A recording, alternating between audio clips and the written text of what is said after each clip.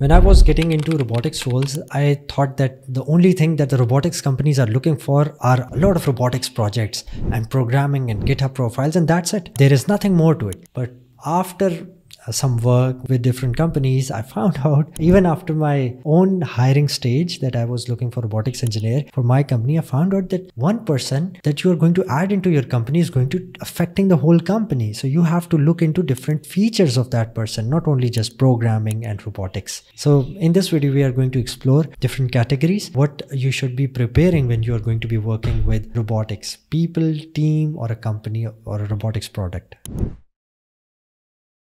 Starting with the first one is teamwork. When you are being hired into a team, you are going to be working with another person who is going to be spending upon you. The person is offloading some work to you, and what in return he needs communication. When you are in an interview, one of the most important thing people are judging is the communication. You have done 50 projects for mobile robot, 10 projects, drone 10 projects, but the thing that they want to understand is communication. As you might not be always talking to a technical person, you are going to be talking to a manager, non-technical person, a product owner, non-robotics developer. In all of these communication, you should be able to express your thing. So not just writing code, you should be able to express the thing, and that is the one of the most important thing that you have to do, which is the first thing in the interview that you have to perform on. The second thing is relevant experience. There are two types of companies in robotics that I have experienced. Product company that are making a product robot like Tesla, humanoid robot, KUKA, robotic arms, mobile robot by Clear Path. So these are product companies. Then there are services companies. Services companies are getting projects for different companies of robotics and solving and creating solutions and MVPs and these kind of stuff. Product companies are specific to a product. Services companies require general experience. So you have to target based on these two categories. Services companies are a lot as compared to product companies. So when you're applying at a product company, you have to focus on their product. So if you're targeting a mobile robotics company like autonomous mobile robots, ClearPath, let's say,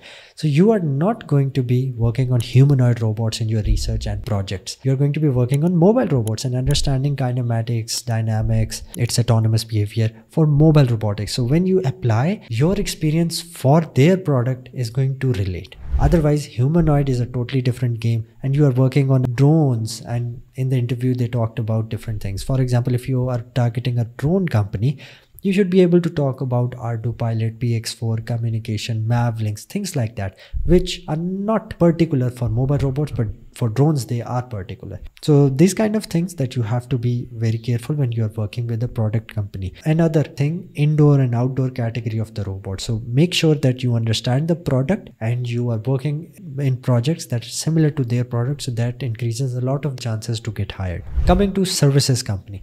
The services companies are going to require different experiences from you. Drones, mobile robot, robotic arms, your software development. Services company require more of an experience than a product company in my experience, because they are focused and the services companies have a wider range. So they judge you through mostly through software development practices and not by robot type. So you can work out by yourself if you are good at software, and you can deploy onto different types of robots. So software development practices is what most important in services companies in my experience. And one of the most important thing, if you have worked with mobile robot, then drone and robotic arms, all these three will give more positive effect on the services companies as compared to a specific type of product company.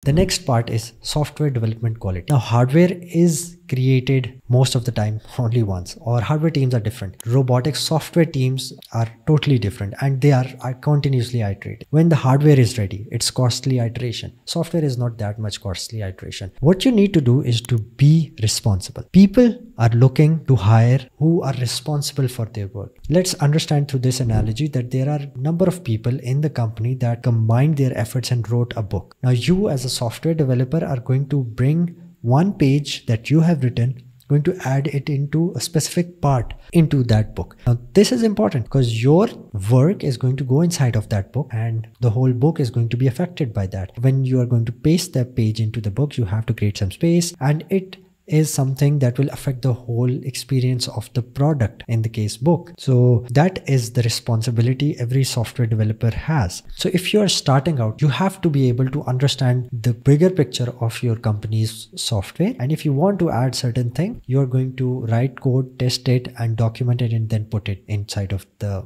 software base and not break other people's work. So there are QA testers that perform that part, but you have to be very careful and responsible for your work, and it's just number of lines that you write.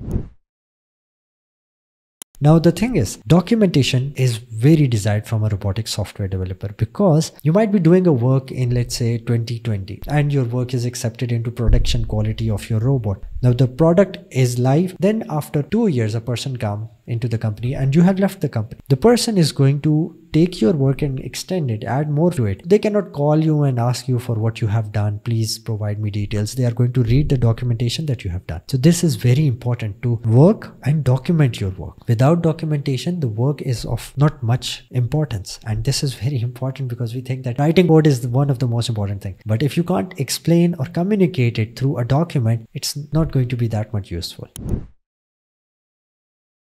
So in simple terms, the steps that I have explained are going to help you in your robotics roles and robotics interviews, and prepare according to the company that you are targeting, and research about the company, what they do they provide service or they build products. So just make sure that you have all the check boxes done, and focus on the quality of your work and show responsibility of your work with documentation.